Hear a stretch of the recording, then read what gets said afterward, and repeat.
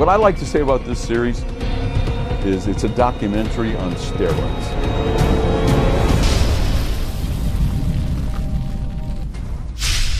Hostage went from being an idea to reality by kind of starting in our roots at the design studio here at Big Machine.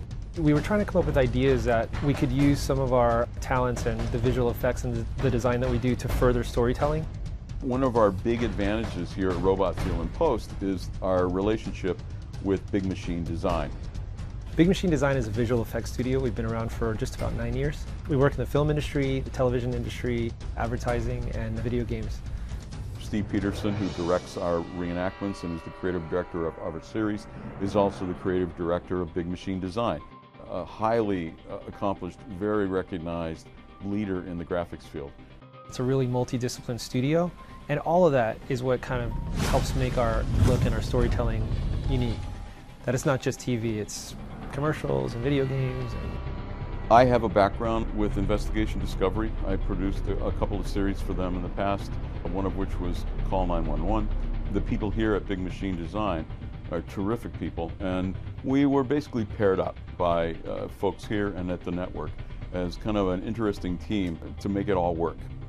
Apart from the topic of hostage negotiating and hostages having an incredible dramatic line that carries every story through, there's a lot of logistics and a lot of explaining that needs to go on. 90 minutes before Flight 592 touches down, loaded with hostages, all of Kennedy Airport is shut down.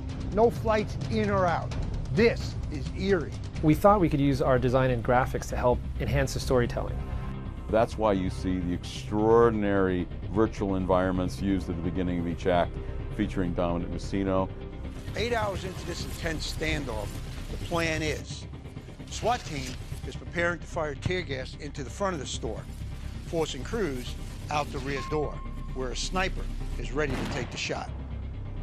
In the spatial recreations, for example, which are a big component of all the shows, there's one spatial recreation animation in every act, which is our host Dominic walking around basically a virtual environment, explaining something that is almost visually impossible to show on the budget we had without coming up with a really cool, unique way to do it.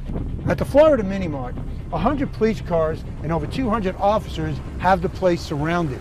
News helicopters are covering it from every angle. Another helicopter is bringing in the killer's girlfriend.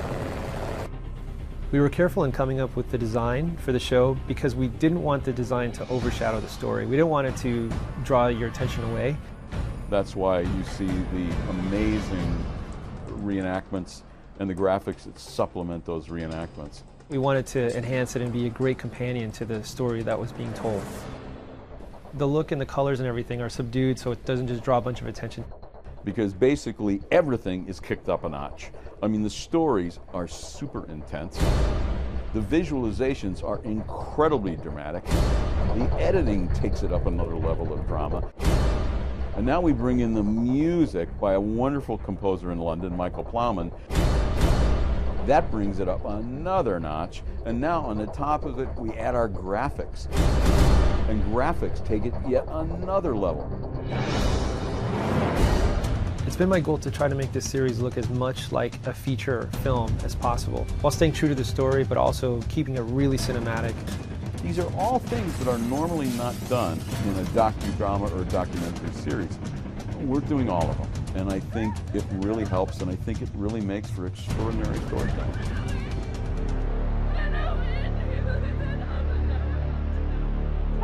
To any aspiring directors or producers, I would say do stuff you're really passionate about.